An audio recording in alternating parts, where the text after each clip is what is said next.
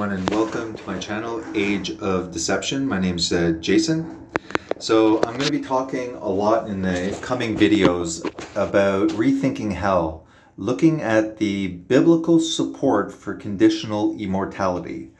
The traditional view of hell is that it is eternal conscious torment.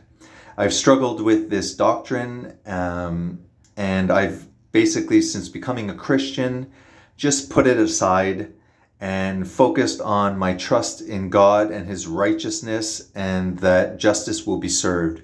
But I could not put eternal conscious torment, and I looked at the character of God and I was like, how can I fit this? I just could not. I was overjoyed finding out through the website Rethinking Hell, and especially the work of Edward Fudge, God rest his soul, who's passed on to glory. I'm going to talk quite quickly because I want to get this under 10 minutes. It's easier to load. So we're going to look at 18 Bible verses about the lake of fire.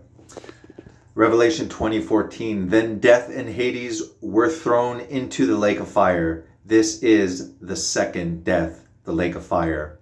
We see in Genesis that the penalty of sin is death. We look through out the Old Testament, what will happen to the wicked. And it's always saying they will perish, they will be destroyed, they will be burned like chaff. They will be ashes under the soles of the righteous. It always points to the eternal destruction of the wicked. It's important to see that then death and Hades itself will be thrown into the lake of fire. Hades is not hell. In fact, hell doesn't really exist. The word hell arrived in the translations. Now, it's not that the translations are corrupt. We have access to the original Septuagint, the Greek, the original Greek manuscripts. We know that the Jewish scriptures have not been corrupted. So theologians can always return to the main ones and look at the various translations and come to a more accurate portrayal of what's being said. Now, one great thing about the dawn of the internet, and it's funny that the Bible says in the end times that knowledge will increase, and I think that knowledge will increase about the Bible. Don't forget that before internet, you'd go to your local parish. They didn't really teach certain things, and there's always the fallacy. You know, we're not perfect and we can misinterpret things. But I'm very excited that some of the church fathers were supporters of annihilism or conditional immortality, and were not believers in eternal torment. They were a minority. But hopefully this view, which fits much better with the character of God, will begin to grow. And I think that it completely changes the perspective that we have on the character of God. So death and Hades. Now, Hades is not hell. Hades is the common grave. It's the Greek word for the underworld where everybody goes to. Now, there's a question of when you die and before, waiting for the resurrection of the dead and the judgment throne. Some people believe that we sleep and we're not conscious, and others think that there's an intermediate state, meaning before judgment, and there is within Hades a good place where the righteous go, and there's a bad place. So Hades basically is the realm of the dead, and it is in a way also the holding a cell in a way while we await judgment. Let's look at 20:10 Revelation. And the devil who deceived them was thrown into the lake of fire and brimstone, where the beast and the false prophet are also. And they will be tormented day and night forever and ever.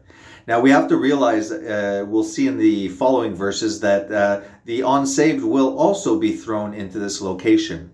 and the tormented day and night forever and ever. So we assume that if the devil and the false prophet and the beast, these spiritual beings who are immortal, angels are immortal, but humans are not immortal.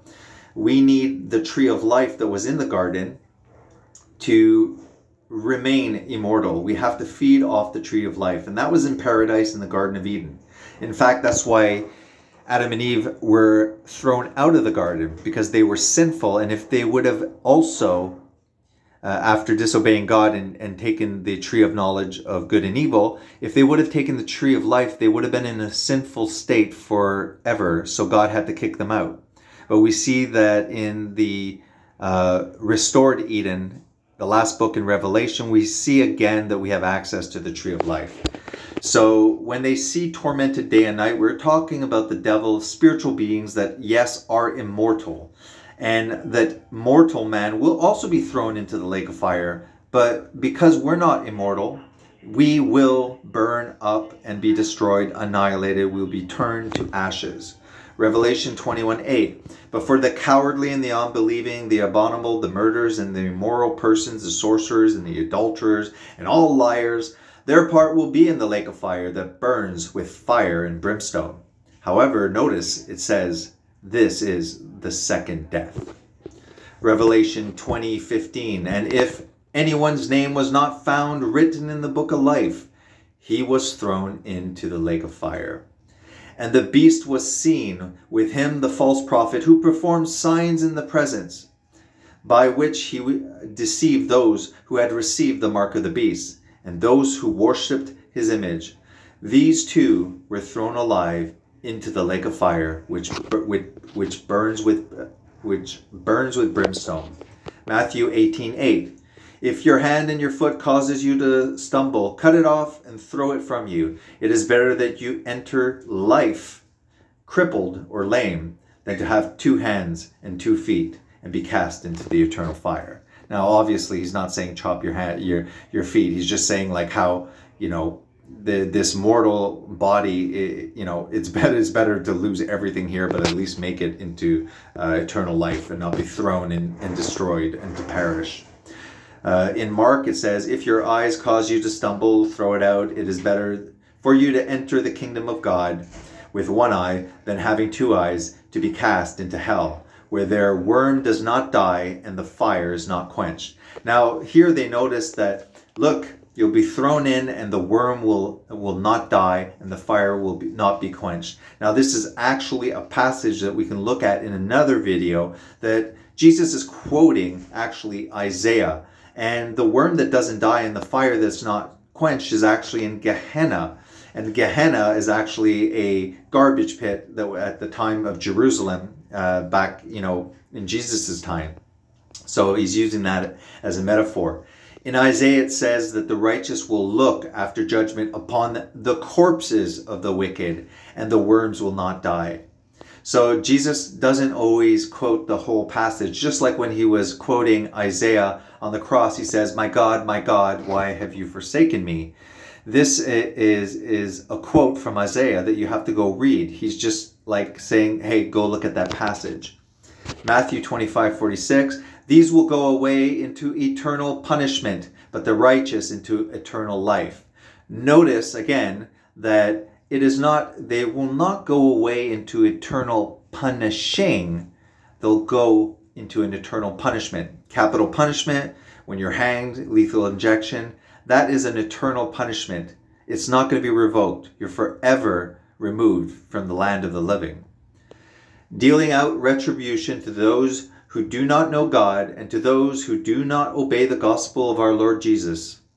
These will pay the penalty of eternal destruction. I mean, look it up in the dictionary what destruction means. It's not eternal conscious torment.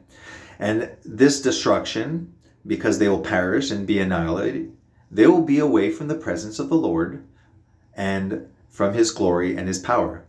Because in Christian religion, eternal life is only through Christ Jesus.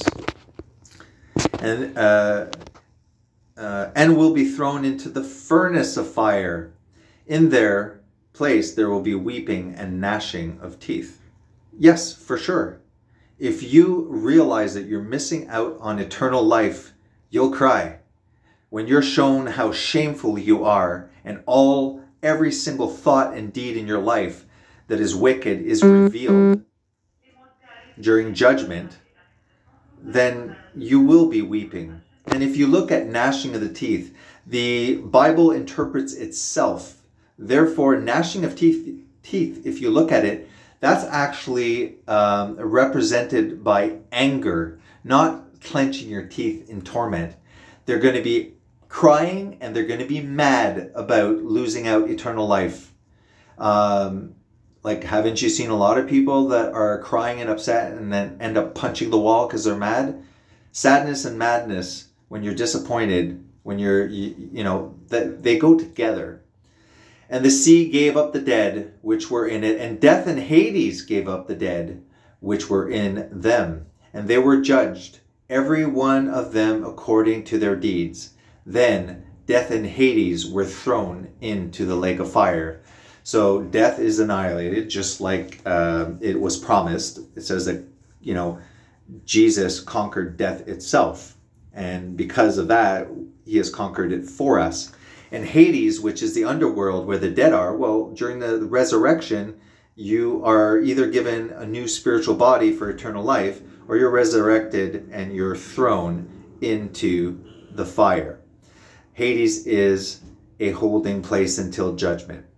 This is the second death, the lake of fire. Again, this is plain English, guys. It's death. Death is you cease to exist. You're gone, you perish, you're destroyed, you're annihilated. And if anyone's name was not found written into the book of life, he was thrown into the lake of fire. For if God did not spare the angels when they sinned, but cast them into hell and committed them to pits of darkness reserved for judgment. So the fallen angels in Genesis, they are in a holding cell, a prison, until judgment. Who can stand before his indignation? Who can endure the burning of his anger? His wrath is poured out like fire, and the rocks are broken up by him. For the Lord your God is a consuming fire and a jealous God. People always criticize, oh, he's jealous. No, if you look at jealous, it could be zealous. It means that he's created us to worship him, and he does not like us to go off and worship our own idols. Circumcise yourself to the Lord, meaning remove your fleshly desires from the Lord, and remove the foreskin of your heart. Foreskin in the Old Testament is when they circumcised their foreskin, it was a representation of removing the fleshly desires from your heart. Men of Judah and inhabitants of Jerusalem, or else my wrath will go forth like fire and burn with none to quench it. This means that this fire will accomplish what it is doing, and that is to completely burn and destroy and annihilate the wicked because of the evil of your deeds. Malachi. But who can endure the day of his coming, and who can stand when he appears? For he is like a refiner's fire and like fuller's soap. Now, we are sinful. Christians are sinful. Christians acknowledge their sin and they acknowledge their hopeless state. And therefore, it often says in the gospel, they put on Christ, we died for our sins. And during the resurrection, we will be like him. So we notice that God is a consuming fire, and without being covered by Christ, we will burn. And we see that foreshadowing of that when Nebuchadnezzar heats up the oven and throws Daniel and his two followers into the furnace. They see a third man, one like the Son of Man, and they are not burning in the fire. That is a theophany or Christophany. This is Christ appearing as the visible Yahweh in the Old Testament.